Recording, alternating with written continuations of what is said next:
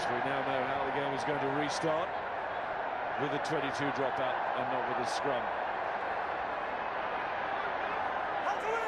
It's Mexican weather, so maybe an appropriate day for a Mexican wave, although we're not fans, are we? I've never seen a Mexican wave in Tijuana. Not that I've been there that often.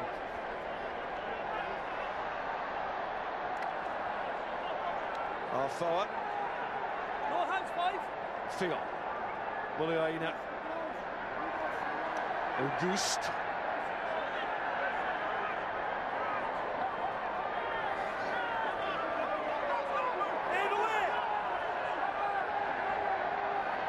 There's BT.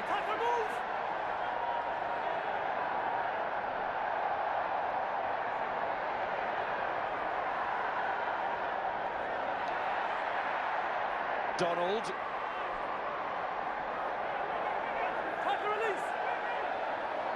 Rather feel the crowd are not concentrating. Just getting unhappy with those who refuse to join in and want to concentrate. It's terrible, isn't it, how those that want to watch the rugby get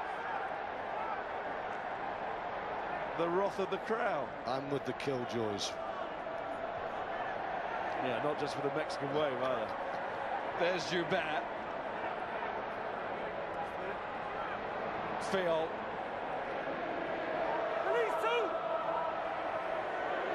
More regular response now from the England supporters.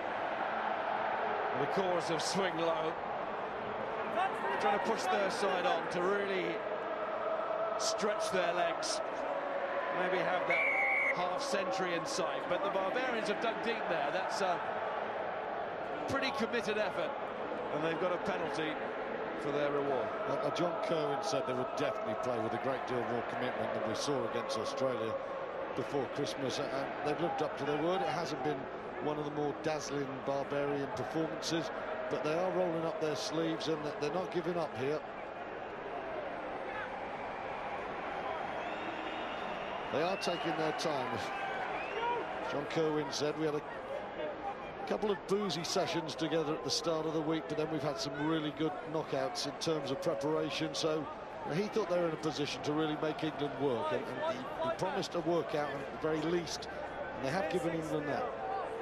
Man alongside him there was Grant Dury. He's been with Kerwin with Japan and Italy. His right-hand man. Another penalty. John Kerwin said to me this week, he'd go to war with Dury, and go to war here for the Barbarians is Mike Tindall. And he's scored at Twickenham against England.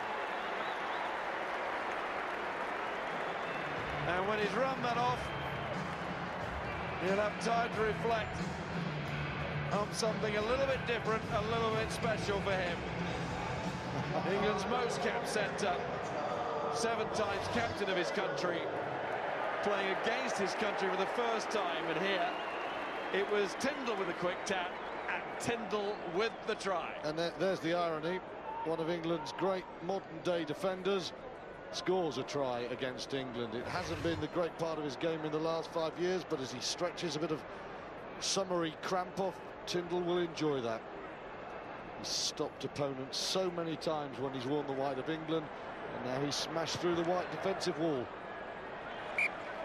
And Stephen Donald with a conversion.